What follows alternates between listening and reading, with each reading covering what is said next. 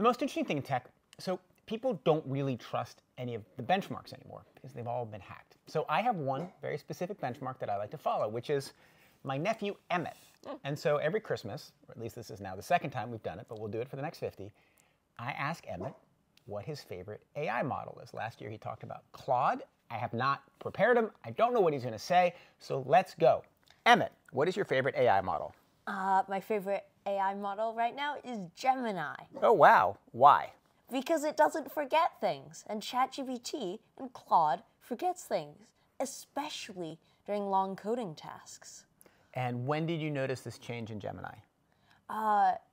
Gemini, a little while ago, I think it was like beginning of the fall, started to get much better at not forgetting things. Could start doing long coding tasks, long context windows, and it would stick to the same brief that it had given me. And you had previously given your top ranking to Claude because you liked its personality. Do you still stand by that? I do think Claude has a very nice personality, but I mean, say in ChatGPT, you can almost replicate that personality, and Gemini has made a lot of improvements in its personality too. So it's not really that much of a selling point. Llama, DeepSeek, any of the other models that you use and like? I liked Llama and DeepSeek for the idea that they were open source, that anybody could run them. But for DeepSeek, what I didn't like was, of course, the censorship. Say you ask it about Tiananmen Square, no.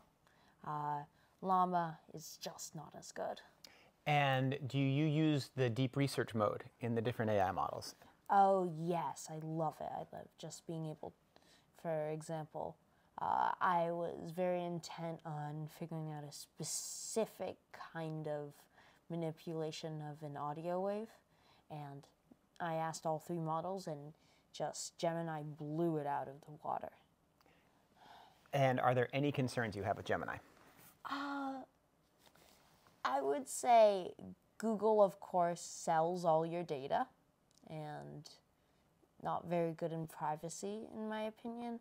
So that could be a concern.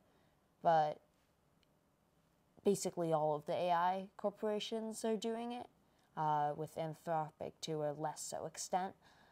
But that's basically digital life. So that would be my primary concern. All right, that's the most interesting thing in tech, the Emmett benchmark. We'll do it again in a year.